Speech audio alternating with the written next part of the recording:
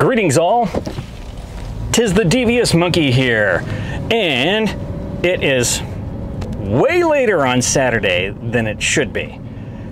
It's 10 after 4. You know, I talked about how I got the Neewer carbon fiber tripod and I got a Neewer carbon fiber gimbal head for said tripod for when I'm going around birding with my heavy ass camera gear. Now, I have been using my Manfrotto legs that I've had for like over 15 years, and it's a fantastic workhorse of a tripod, but it's big and it's heavy. And then couple that with the gigantic aluminum gimbal head that I got for it, and that shit is really heavy, on top of the A7R4 with the grip and a 200 to 600 lens. So that shit is really heavy, and I definitely feel the punishment. You know, my spine is like, dude, it's been horrible. So I knew that I needed to do something to help with that, and that was buying carbon fiber stuff. So I got the carbon fiber tripod yesterday and was hoping that I would get the gimbal head yesterday as well so that I could go out and play today. That was not to be. So I just drove to the UPS store, got the damn gimbal head, went home, put it all together, and then balanced the camera on it. And I'm on my way to Pleasure House Point. And I am going to do an initial, like, I'm gonna walk through there and do what I always do and see if this really makes a difference on switching from heavy ass aluminum to super light carbon fiber. For now, let's get to Pleasure House Point and see how this thing feels. Well, kids, this was a heck of a test. Let me tell you why. So obviously, I was just at Pleasure House Point. As I said, I wanted to go out and test the new carbon fiber tripod along with the carbon fiber gimbal head. And here's the result. Here's what I had on here. We'll call it 7 grand. 7 grand was on this gimbal head, which at one point was attached to the tripod. I was walking and I was thinking to myself, all right, this, and I always say, I hate to say game changer, and then I say something's a game changer. This was a game changer because it is so light and was so awesome to walk back there with this. And I was talking in my head about how I was gonna craft this video and say how this, like, absolutely, I recommend it wholeheartedly. And all in an instant, I heard a creaking sound, and I instinctively reached up and I grabbed this right as it broke off the post of the tripod, and I caught the camera and the lens.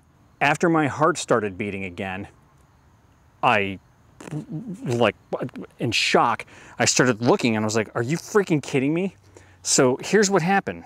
This is the post, the retractable center column that goes up and down, you know, within this tripod. This is the piece where it broke. Now, you probably can't see it that well. There's like these little brass pins. There's little pieces on the inside, but the little pieces on the outside are sheared completely off. And you can, there's like these 2 little holes on the side. So those brass pins, they go from the inside to the outside, and my guess is that they snap into place on these little holes that are on this carbon fiber post. Well, and there's also like a track. You can see that there's a bit of a track there. So that's what guides it down in there. So that goes down inside there and holds the, like, the connection point, which is now not connected. The pins, looks like the pins sheared off. Now, I can't believe that that's what's holding this together. Those 2 dinky ass little brass pins. I mean, I don't know much about tripods and all that kind of stuff, but it seems to me that you're resting some seriously expensive equipment on 2 itty bitty brass pins. I don't know if you can explain that to me or not, in a way that it makes sense. Bottom line, absolutely Cannot recommend this tripod. What a disappointment that this snapped off, because this is awesome. Like, this felt so awesome. It was so light that I was really excited about going back there. And I mean, I literally just got this delivered before I came here to test it out.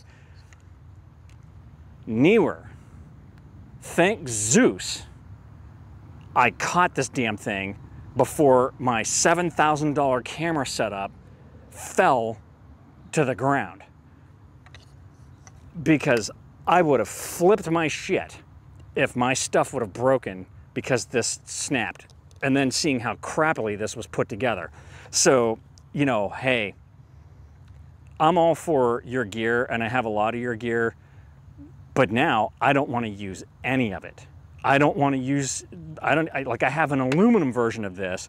I don't want to use it.